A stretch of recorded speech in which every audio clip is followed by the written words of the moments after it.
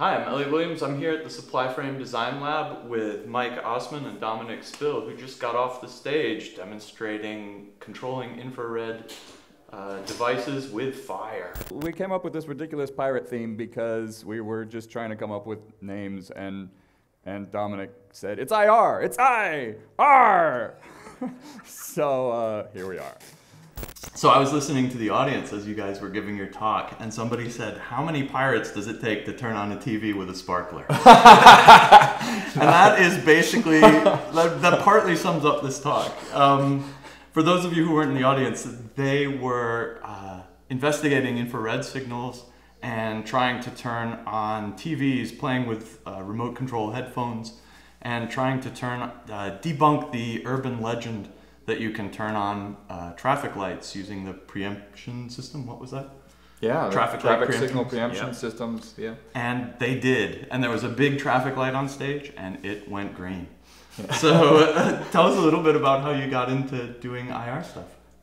I don't even remember. I just remember picking up an IR transistor at some point and hooking up to an ADC board that we had, the Great Fit board that we've been building.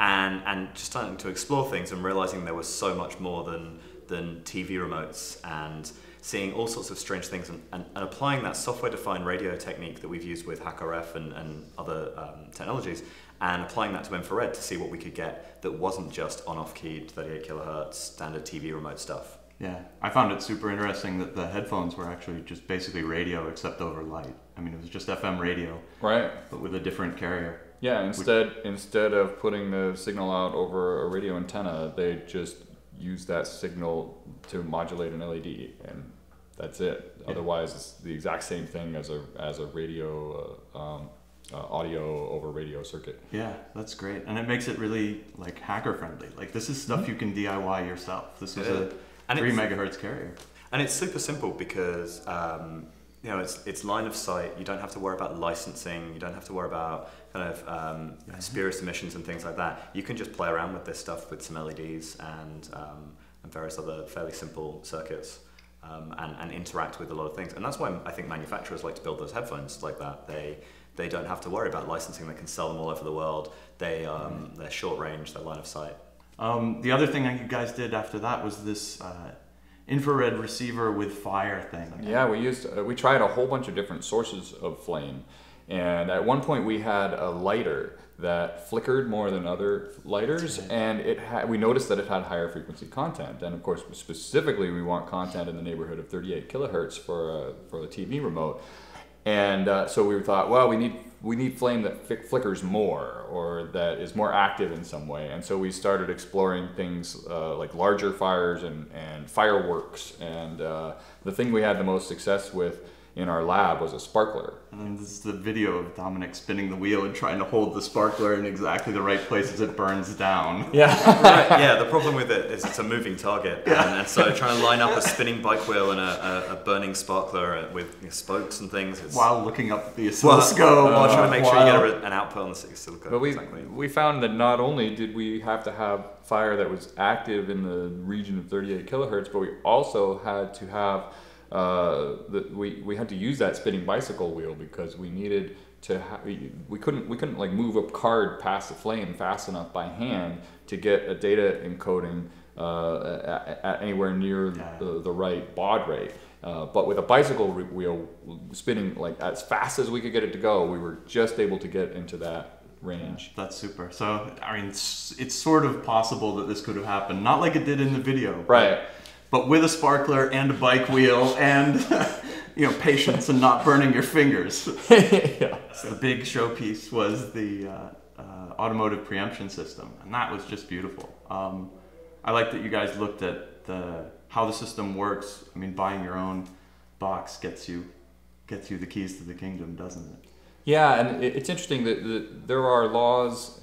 There's a federal law, and then there are various state and local laws around the country that make it a little bit tricky to experiment with some of that stuff. Yeah, of course. For the most part, you can get into trouble by playing with the emitters that are mounted on cars, or like it's illegal to sell one of those emitters for non-authorized use.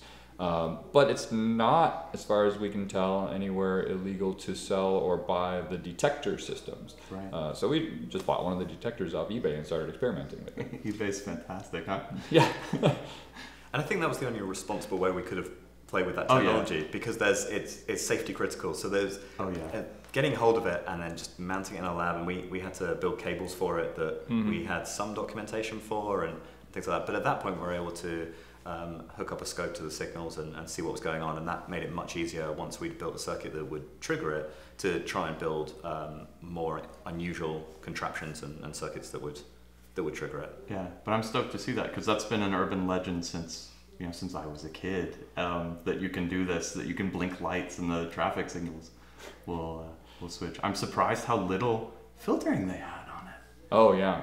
The only thing that they're pretty good at filtering out is pulse frequencies that are very far outside of the pulse rate that they're expecting. They do require a pretty precise pulse frequency. Right. And I think that's something that was kind of tacked onto the system later, because these things are kind of backwards compatible with systems that have been deployed since I think around the 70s. Yeah. And back then they weren't so precise, and the stories, the urban legends of like taxi drivers changing headlights by flicking their headlights and things like that, they may have actually been true stories back then. Yeah. But the systems that are deployed today require a much more precise control system on the emitter.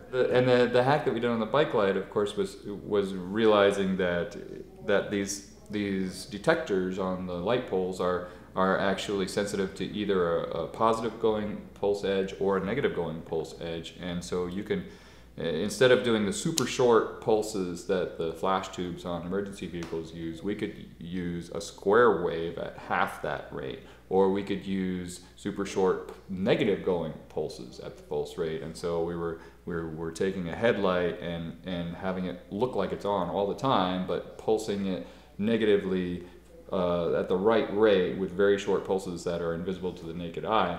And I did that with an external microcontroller just wired up to the little FET that was built into the bicycle headlamp already. Yeah. And but actually the pro move really would be to reprogram the microcontroller that's actually built into the headlamp. There is one in there, Sure. And the only reason I didn't do that was because I didn't have a programmer for it, like on the airplane when I was hacking on this thing, and also the fact that microcontroller in this particular headlamp didn't have a crystal, Right. so I don't expect it to have a precise enough frequency. But if you could just hack on a crystal oscillator to it, you could use the original microcontroller probably and achieve the same thing. Yeah, fantastic. And what's next for this project? Fire? I don't know. It needs fire.